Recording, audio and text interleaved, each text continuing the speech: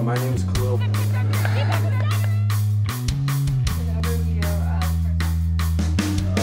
Admittedly.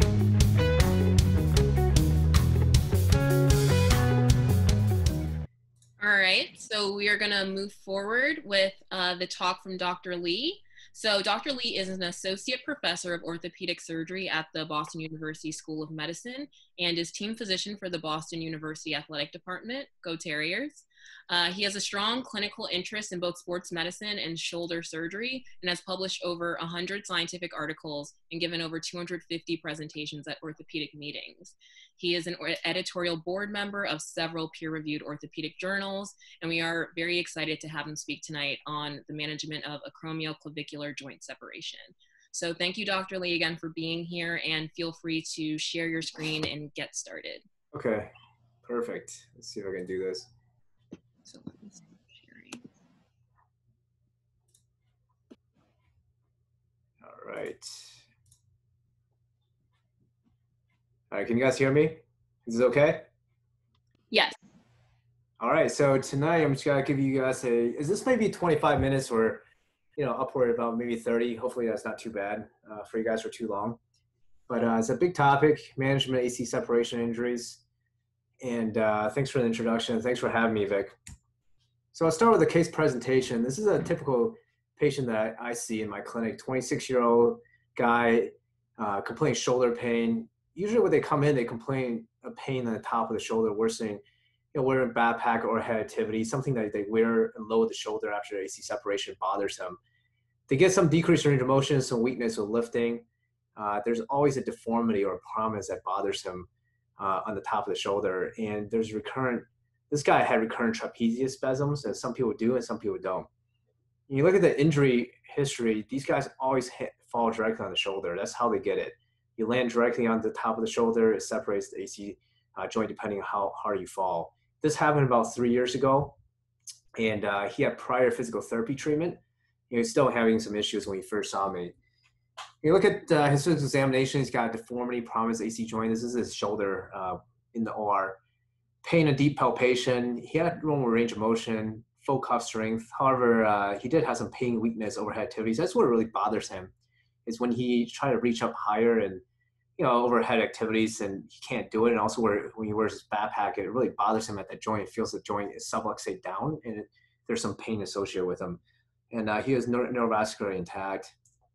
So here's his radiograph evaluation. If you look at the difference in the AC joint, we always measure at the corticoclavicular interval, which I'll show you guys what that means, and comparison of the injured side with the contralateral side, which is assumed is normal. And this guy had it 9 millimeters versus 23 millimeters, so it's 100% greater displacement. So what is this in terms of classification AC joints? So that's a type 5 chronic AC separation. And should we do surgery for these guys, or should we do non-operative management? And this is going to be pretty much the bulk of my talk, looking at these injury patterns and which one should you do surgery, which one you could do treat non-op. And I would argue majority of them you can non-op, and they would do fine. And then I'm gonna go over some of the different types of surgery that you have from historical for the orthopedics, and also what I do. I do either an arthroscopic approach and an open approach. I do both depending on the type of patient and what their goals are. So look at the anatomy of the AC joint. It's a small joint that's got a cartilage. It's sloped inferiorly and medially. And we look at the radiographs on the joint here, there's a slant to it. So that's why you can't really inject this joint in the office. When you put a needle in blindly, it's very difficult to match the slant and get this needle into the joint for somebody who has AC arthritis, especially with narrowing the joint. So I always send these, if they have AC joint pain, I always send them to ultrasound guided injection. And then 50% of the AC joint, there's a override of the clavicle. So that means the clavicle kind of overrides the acromion in 50% of the patients. When we look at the anatomy, the AC ligament with AC capsule is here. And that's mostly responsible for anterior posterior translation and some superior translation. About 25% posterior and about 56% superior. And that capsule is important. You don't want to disrupt the joint surgery, because if you do, you can cause AC instability.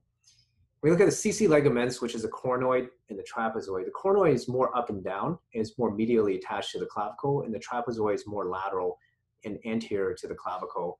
And majority of the vertical stability of the AC joint comes from the CC ligaments and mostly from the coronoid, because the coronoid is more straight up and down than the trapezoid.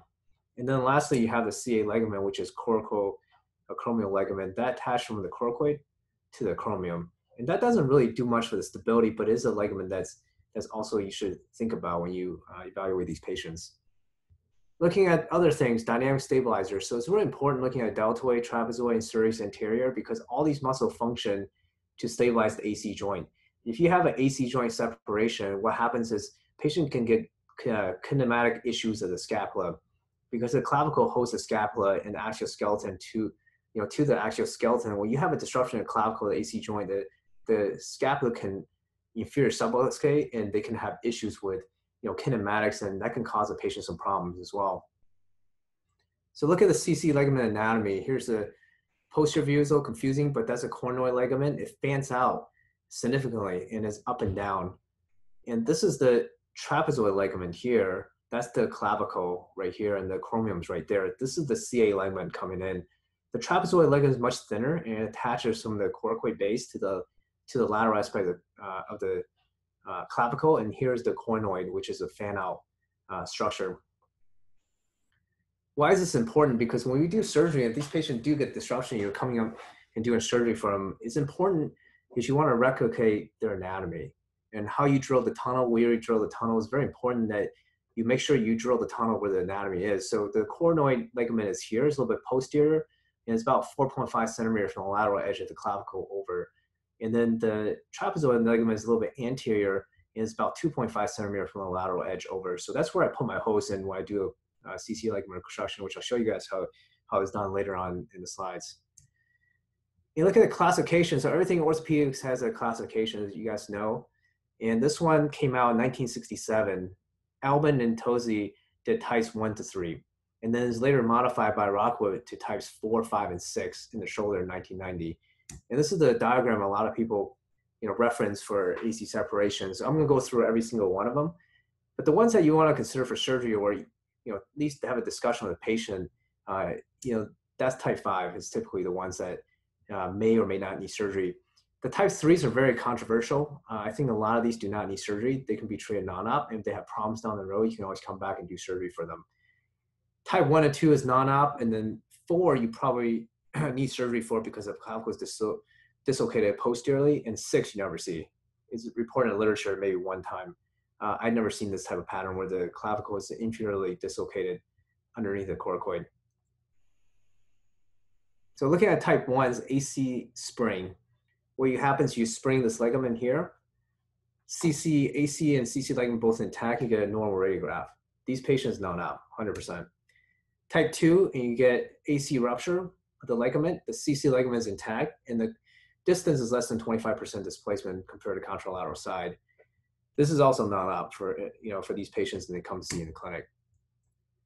Type 3, AC and CC ligament is ruptured.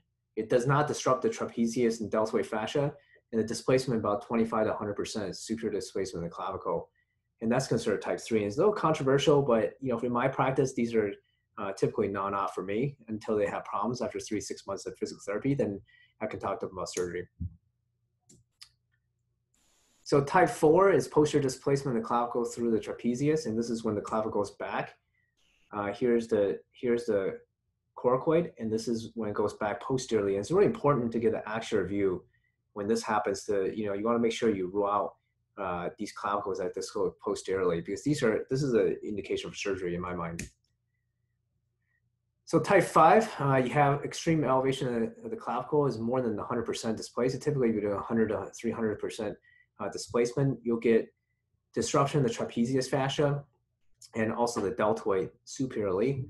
And these are the patients that you probably want to consider surgery, although I can argue that I do see quite a bit of patients do very well with non-op on these. So I can go over my management algorithm for you guys later on the slide, and tell you who I think are good surgical candidate, who you can wait. So type 6 is inferior dislocation of the clavicle, and these really never happens. It's extremely rare to see this. I've never seen it. It's reported maybe one time in the literature as a case report. So we talked about the Mackin's injuries. They said patients that come in, they fall directly on the shoulder girdle, and then this have a major force.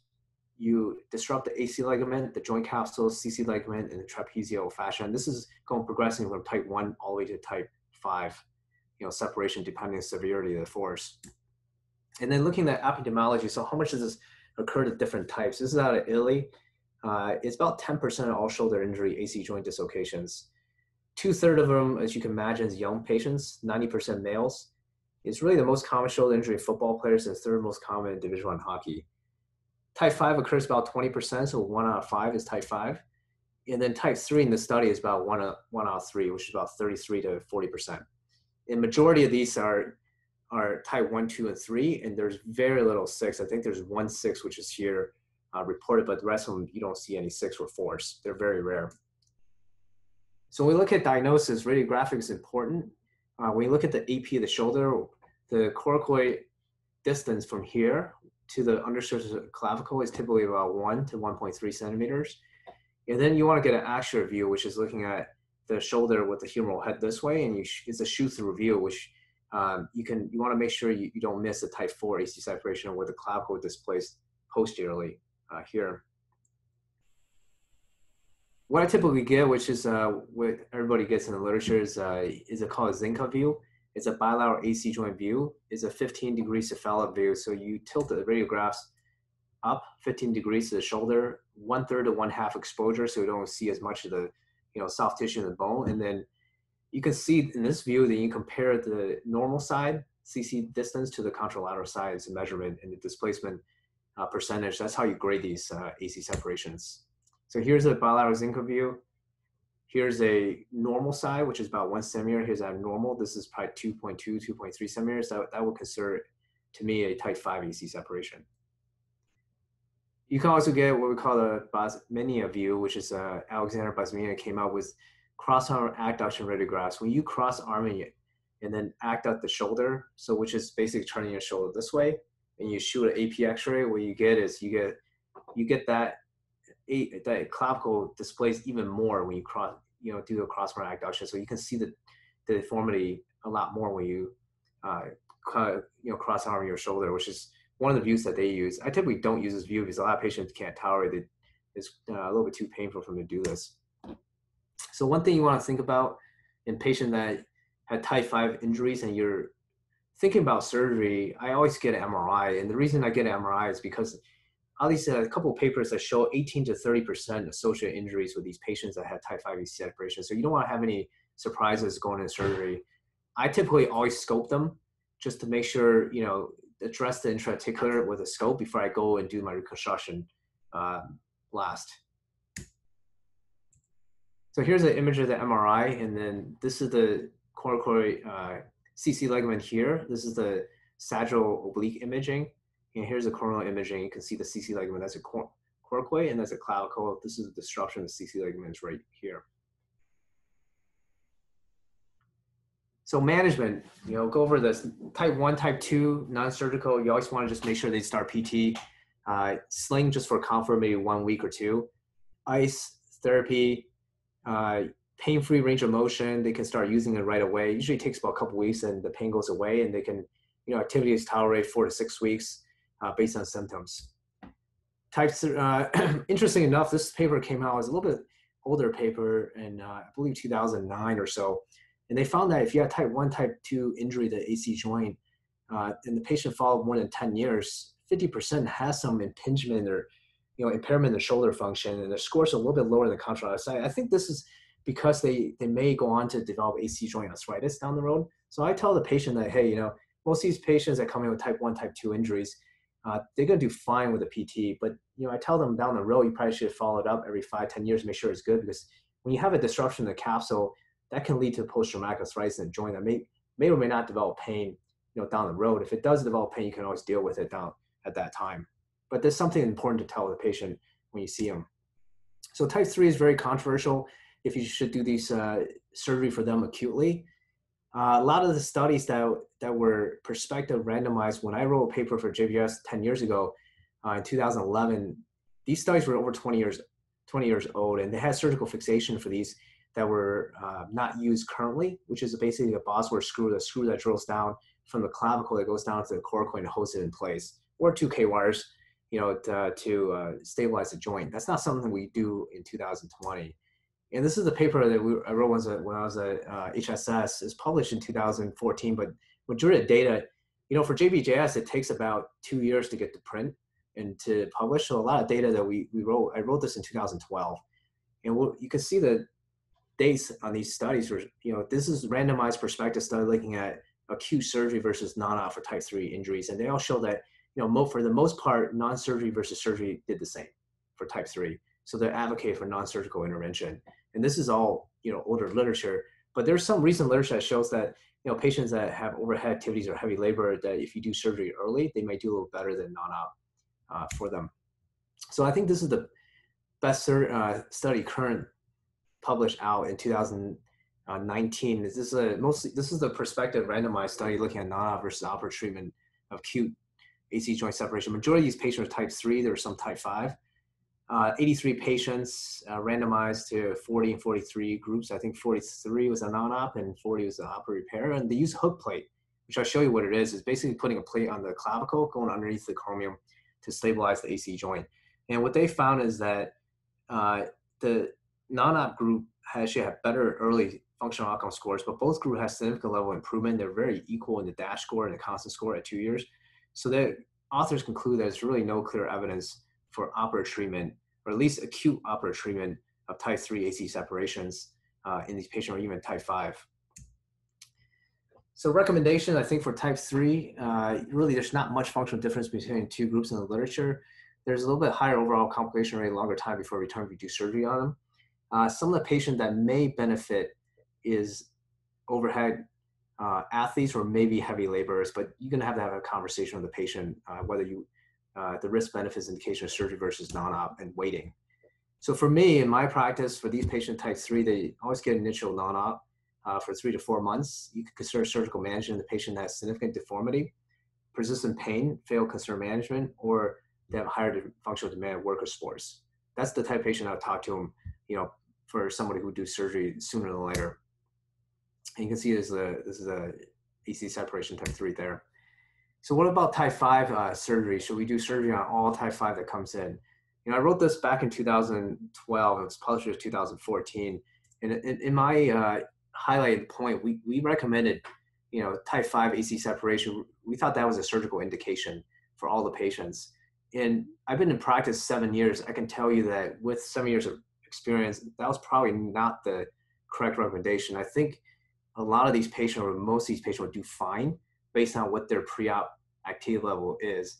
If they're high demand, they probably need surgery, but if they're low demand, don't use their upper extremity much, overhead activities, a little bit older, a lot of these patients would do very well with non-op treatment, even type 5 AC separations. So in terms of management, type 5 and type 3 injuries, every patient that comes to the clinic, there's a 3 questions you got to ask yourself. Would this patient benefit from a surgery, yes or no? Is non-op better for them, or is the risk of taking a surgery going to be better for their outcome? The same question I ask is, what if you delay surgery? Say you do acute, management, just non-op, you delay surgery for 6 months. Is that going to compromise the outcome? That's the second question, I typically ask myself. And if you are going to go do surgery on these patients, are you going to do anatomic fixation or non-anatomic? Are you going to repair it? So for me, in orthopedics, anything you do, typically anatomic is better than non-anatomic. So for me, I typically favor the non-op delay in surgery because I don't think there's anything that you're risking by waiting. And then I do an anatomic reconstruction. I don't like to do a repair, which I'll show you what that means in the further slides. This is the kind of what I prefer in my practice. So we look at it, operative versus non-operative, how to decide is individual discussion, taking account what they do, what they want to do, what their expectations are, whether they have pain, look at their scapula, whether they have a droopiness of the scapula or there's a dyskinesia of the scapula. All those things are important criteria to talk to them about whether these people benefit or surgery versus not. And that's, a lot of this is probably beyond the scope of this talk. 14 study really comparing outcomes between operative and non-operative, mostly type 3 and type 5. And they found that, with the 600 patients followed 67 months, really the clinical outcome was good to excellent in both groups. Non-op is 86%, op is 88%. Return to previous level of work, a little bit quicker for the non-op because you don't go through the rehab aspect of it. So this is a nice paper that came out, the Yellow Journal, looking at non-operative outcomes of type 5, and they had 22 patients that were 42 years or so, greater than 6 months of non-op management, distance displacement 200%, pretty significant type 5 injuries. As you can see, mostly male, one female. What they found is interesting, quarter of the patient had normal functional scores, so they didn't have great functional scores, but at the final follow-up, 77% are working. They weren't really, they weren't really at home, but they were working. And in fact, all manual labor were able to return to work without any issues. So that just shows you a lot of people can do a lot of things with lower degrees of scaption. So you don't need to go all the way up your shoulder, all the way up to, 90, 120, 130 degrees to work. A lot of these people can do pretty well with these injuries and work in the lower degrees of flexion and tolerate it. So this is a patient that came to me. I don't know if you guys can see the video, but here's a guy that was sent to me. AC joint separation from a cycle accident. Can you just show us what you can do? Sure. So his PCP sent this guy to me thinking they need surgery. And he's been 3 years like this. He has no functional limitations. He's got type 5 AC separation, no strength deficit, no pain. Obviously for this patient, you just come to non-op, you don't do anything with him. But you can see this is, if you look at his AC joint, it's right there. It's pretty displaced. Come back down. Okay, and then I'm going to do a resistance. So hold it up here, right there. Okay, and then lift up against me. Okay, come back down. One more time, lift up. You can see it's pretty displaced. Yeah. And none of that bothers you. No. You're able to do what you want to do, all your activities. Yeah. Life. Okay. And Our no drummer pain. as well. Okay, no pain, no No weakness, issues. nothing like that. So you're pretty happy with the way it's gone. Yeah, so far. yeah. Okay. All right, thank you. Ed, go ahead. So if you do go down the operative management, the patient, don't do as well with the PT and let them wait 3-4 months and they're still having issues, weakness, overhead activity, bosom, pain, then there's many different techniques of fixing AC joint, CC joint. There's probably 30 to 40 different techniques you can do across the literature in the last 30, 40 years. You can fix across the AC joint, you can fix across the CC joint. The idea is really stabilization of the clavicle in relationship to the AC joint. That's the idea. And then when we look at early versus delayed surgery, interesting enough, they said in this article there may be a little benefit early repair compared to late for type 5 AC separation, but the level of evidence is really lacking. And in fact, the only outcome that's favored is with the delays. If you look here, is that if you do early, they do better in terms of functional outcome scores compared to delay. But everything else is pretty much the same. Return to sports, early versus delay, a little bit better, but 80% is not bad. And then in terms of return to work, 97% versus 94% for return to work. So I think at the end of the day, I think a lot of these patients, if you delay surgery, it's not a bad idea, and then give them a chance to heal. A lot of them will do pretty well. Some of the options, repair versus reconstruction, acute versus chronic, open versus arthroscopic, anatomic versus non-anatomic, and the different grafts you can use is allograft versus autograft, which is autograft is something taking off from your own knee. So for this, you can do a hamstring reconstruction. So you can take the patient's hamstring and reconstruct the CC ligament with it. So the options, some of the traditional option, AC ligament repair, CC ligament repair with a Bosworth screw or a dog button, and you can do a dynamic muscle transfer, CC ligament transfer. These are a little bit older in the literature, and if you look at the current days, a lot of us will be, for these chronic type 5 AC separations, the CC ligament reconstruction. I typically use an allograft, so I don't have to harvest the patient's knee, and you can do this open or arthroscopic, and I'll show you a couple of the techniques in the videos of my patients. So this is the AC ligament hook plate. And this is the plate you put on the clavicle. You put a hook into the AC joint, and the hook goes underneath the acromion, which I think the problem with these plates is that this will typically bother the patient, is at the AC joint, because you can imagine this thing is holding down entirely by that hook. There's a lot of force here. You can fracture or have issues in the AC joint. Dynamic muscle transfer has also been described. You can take a biceps tendon and go up to the AC joint and hold it down. This is maybe a case series, but it's definitely not done in modern day orthopedics.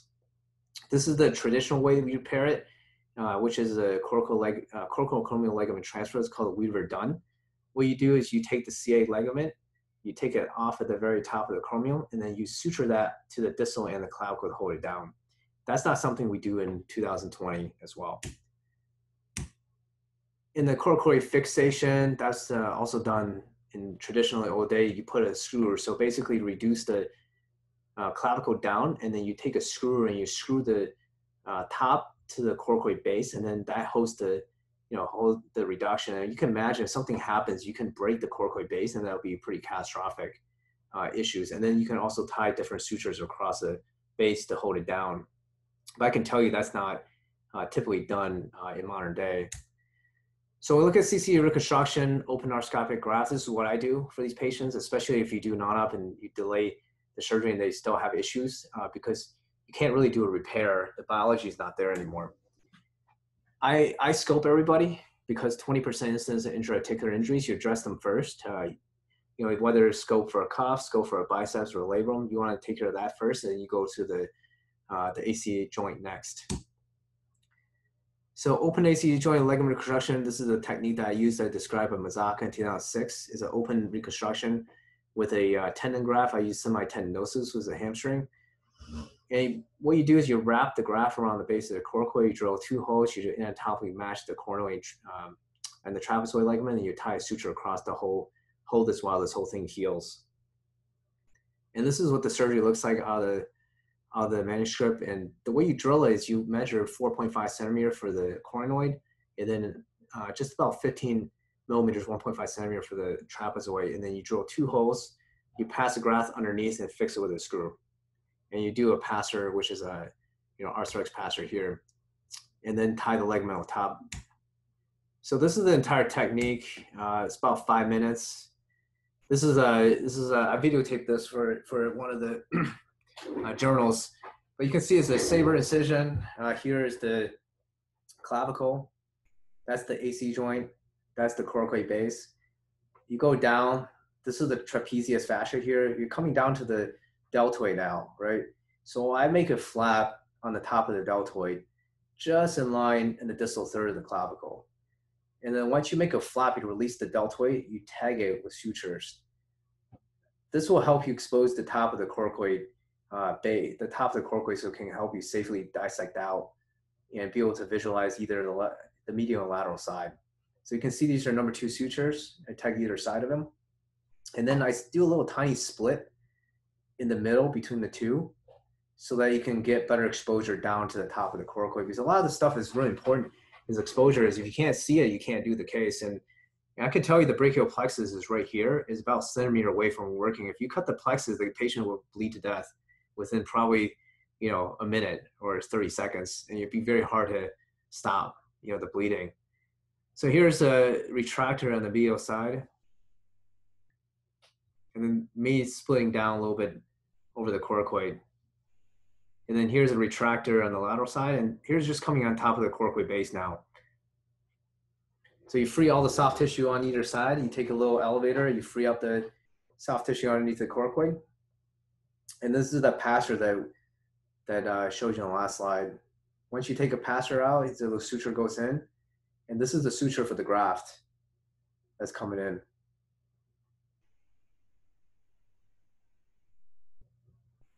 So once you pass all the suture from the tail of the graft, this goes underneath the coracoid, and you just shuttle the graft underneath.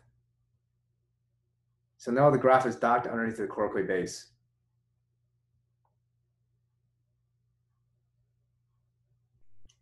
So now what you do is you go on top of the clavicle, you basically measure 4.5 centimeters for the coronoid, and then trapezoid just about 1.5 centimeter from that. And then I put something underneath to protect the drill bit from going under, because all the vessels are underneath. So this is the trapezoid, and that's the coronoid drill.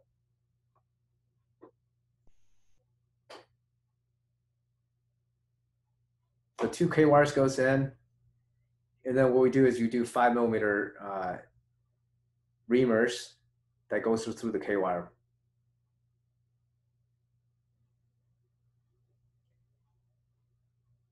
So these goes down. You can see you want to be very careful. You don't want to plunge them because of all the neurovascular bundles right underneath.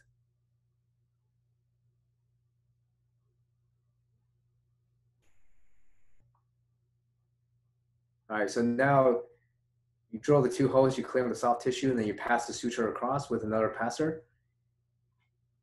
And here's one limb. From the coracoid goes up, and then the second limb crisscross goes here on the side.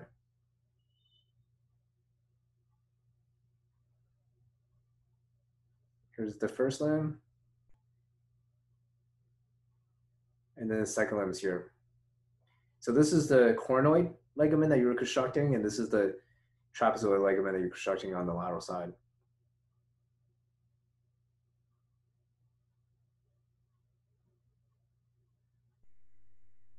So now after you get the 2 grafts on top, I tie the suture, which is a suture that reinforces the repair on top, and they reduce the joint. And then I put 2 screws into the joint here. These are interference screws that fix the graft down for you.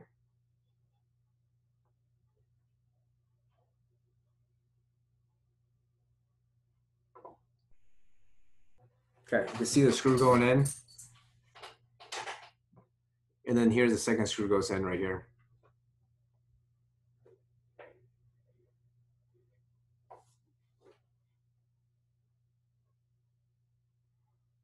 And then what we do is we tie the graft onto itself on top.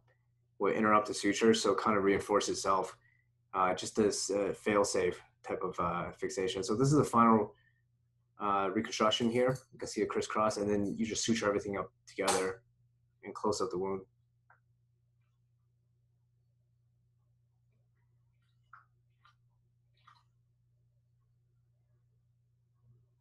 So that's the final repair there.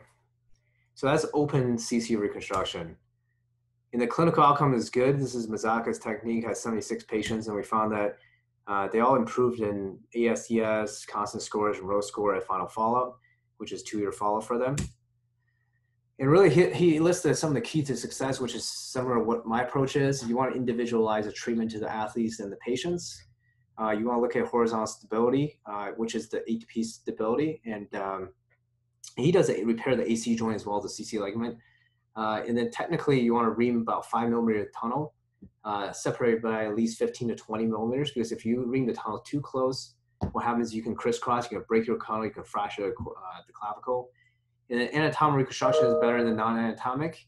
It's biomechanically superior to Reaver done. I brace these patients for 6 weeks and typically 6 to 9 months before they go back to sports. Another thing I talk about, this is an arthroscopic CC ligament repair with a button. So you can, in the patients that you want to do acutely, type 5, type 3, when the biology is still there, they come in within 3 weeks of injury. You can do this arthroscopically, put a button underneath and on top, and then you can reduce the joint. And then the ligament itself, because of the injury in the blood, can heal. But you have to get these patients early within 3 weeks or else it doesn't work. If you're past the 3-4 weeks window, there's going to be very minimal biology to heal. And the problem is if it doesn't heal, the buttons can break the coracoid base or something bad can happen. So I'm not a big fan of these AC ligament repair. For me, my practice, majority of what I do is reconstruction because I think non-op treatments would do pretty well for most of the patients I've seen in my practice. The other techniques you can do is all arthroscopic approach for this. This is a technique that I came up with that I published, and you can do this everything through a scope as well instead of opening. So same graft, semitendinosus. This is the same patient here, and you can do this with a dissection of the clavicle and a scope in the front. And this is a video that I actually narrated, so I'm just going to run it for about 3.5 minutes, 4 minutes, something like that, so you guys can hear it and look at it. You can see a difference between the two techniques. Yeah, radiograph demonstrate type 5 AC separation. You can see the high riding distal clavicle trap really. You want to be able to make sure you can reduce this clavicle in the OR. Here's a portal. V is for viewing, A accessory portal 1, B accessory portal 2, and M is the medial portal. The graft is whip stitched with number 2 sutures and back table to reinforce reconstruction. Viewing posteriorly with a 30-degree arthroscope. Spinal needle used to identify the anterior portal. Using the RF1, here we clean out the base of the coracoid. You want to especially pay attention to go all the way to the medial aspect so you can view the entire coracoid for this procedure. So that's with a scope, and that's the bottom of the coracoid. I just dissected out. Portal. The RF1 is inserted to the accessory A portal. And furthermore, we clean up the superior aspect at the base of the coracoid, as you can see here.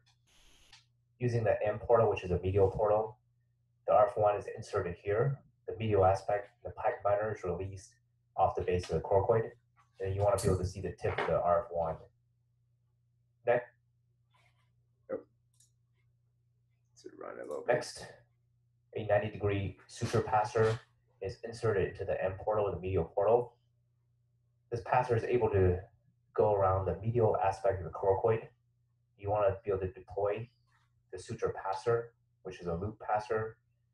Here, using accessory A portal, a ring grasper is used to bring that loop passer across. And the number 2 suture is shuttled across from the A portal to the M portal at this point.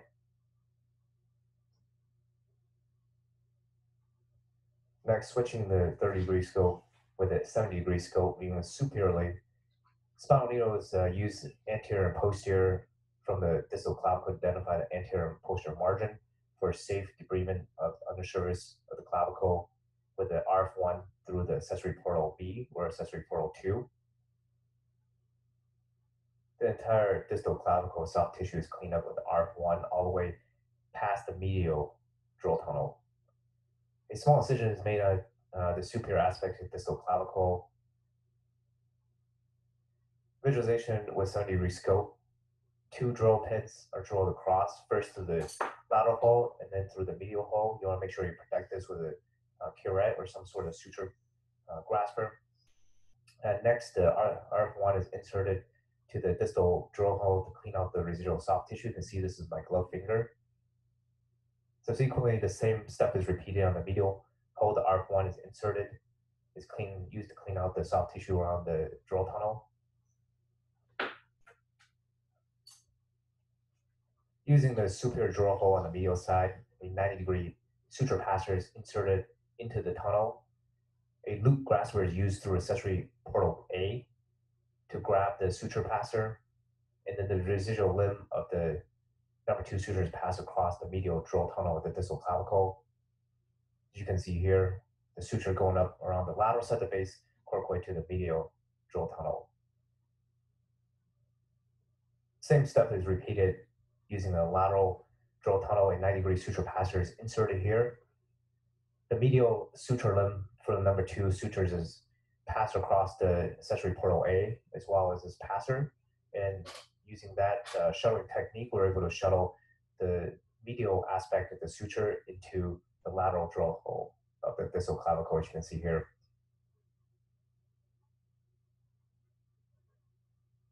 The graft is subsequently passed across, and I typically like to use mineral oil to further facilitate the passage of the allograft. With the distal clavicle in a reduced position, the 2 limbs are tenodesis with the bound composite screws and a reinforced repair by suturing 2 limbs upon each other with number 2 sutures. Thank you.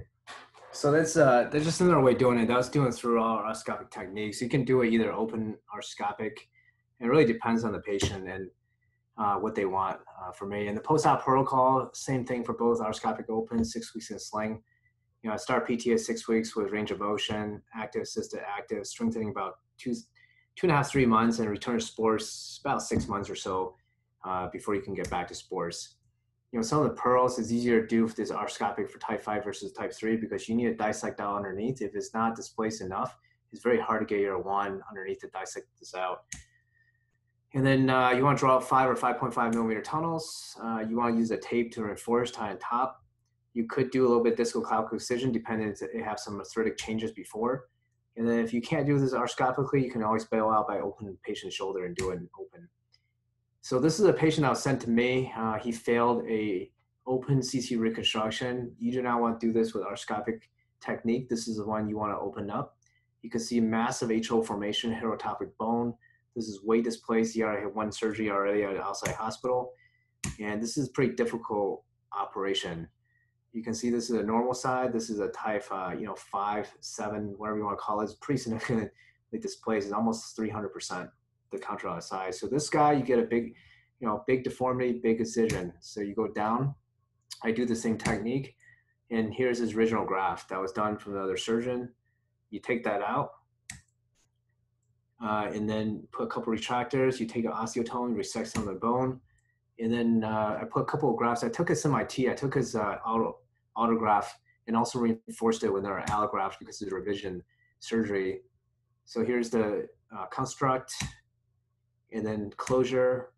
And you can see I brought it down pretty significantly. And the guy had a pretty big resection by the outside surgeon. So there's nothing I can do there. You know, typically I wouldn't resect that much. I would just do a little bit. That's quite a bit. So in terms of return to sports, this is a nice little paper out in the article, and they found that about 84% will go to the same level of pre-injury sports after CC reconstruction. And that's why I tell my patients, you have a pretty good chance after surgery go back to your sports or heavy labor activity. So in summary, type 3 AC separations, I think for me in my practice, non-op for most patients, 3 to 6 months of PT, may progress to AC arthritis in the future. You can deal with it later. Surgery, I talk to patients that are overhead athletes or heavy labors, and to do surgery early or acutely is a shared decision between me and the patient. Type 5 AC separations, relative indication of surgery. Low demand patients, I always say non-op, and then high demand or athletes is a discussion with me in my practice, and is a shared decision on whether they want surgery or not acutely. So arthroscopic CC repair, that's the one you have to do with a button. I typically don't do that because I'm afraid that the biology is not there and they don't heal and something could happen. So for me, I typically like to do reconstruction. And if I do the reconstruction as anatomic, you want to make sure you recreate the cornoid and the trapezoid ligament. You can do this arthroscopic open. I use allograft for most patients. If I do a revision, it's an autograft option. And then I always reinforce with some sort of tape to tie on top. So while the biology heals, something can hold it down for you. You want to drill 2 tunnels anatomically. Post-op rehab, 6 weeks in a sling, return sports 6 to 9 months. I think more than 80% will return if you do the surgery right. So thank you. Any questions? Thank you, Dr. Lee, for that talk on the management of AC separation. Does anyone have any questions for Dr. Lee or any comments? It's good. I know one question I had was for the types that are more leaning to non-op, for the patients or the high elite athletes or workers that might have more overhead movement, like construction workers, have there been any studies, or from your own practice, have you seen the patient satisfaction differ between those who choose non-op versus those who choose to have surgery? I think it's pretty similar, I'll tell you the truth. I tell you a good story. So Dan Marino, I think the guy that won the Super Bowl multiple times, he had a type 5 AC separation that was non-op. And he's a quarterback, and that's on his on his throwing arm, I believe. That's at least what I heard. And one of my friends who covered a professional football team, and says that if you go in a locker room in a professional football team, a lot of these guys will have clavicle stick way up. In the football teams, they don't get it operated on, and they do fine. So I think for the type 5, the ones that that doesn't do as well is when you have that dissociation between the clavicle and the scapula. So if you look at somebody's shoulder, if they have an AC separation and one side of the shoulder droops down significantly and the other side is normal, when that shoulder droops down significantly and there's a dissociation between the scapula and the clavicle because the AC joint's separated, those are the patients that, in my mind, what I typically see don't do as well. In the patients that have a separation, the scapula is still pretty kinematically similar to the other side, and they have good range of motion and strength. And the only thing they complain about is that deformity on top. That's fine. I tell them I'm not going to do surgery for the deformity. There's too much risk in that surgery for me to do just to fix it down so that you don't have a bump. I do this for a bump. That's what I tell a patient. I spend more time talking patients out of surgery than I do into surgery. And a lot of people are very happy when I say, "Oh yeah, that's great. I'm glad I listened to you that I didn't do surgery for this because I feel fine now 4 months later, 6 months later." Thank you. Does anyone else have any questions or comments for Dr. Lee? I have a question. Thank you so much for that informative lecture. So now that you've seen all these different types of injuries, have you been part of any sort of feedback for safety guidelines for sports or any sort of safety gear? Well, these types of injuries? this one is probably, direct injury to the shoulder. In football, a lot of people have shoulder pads that can help you prevent injury. The problem with the other sports like soccer and lacrosse is I don't think you're allowed to wear any kind of shoulder gear to play. I don't even think you could do it to prevent them. Like if you're a soccer player, you fall, you land directly on your shoulder, you have enough force, you're going to have these injuries, I think. Thank you. Any further questions, comments? Dr. Lopez?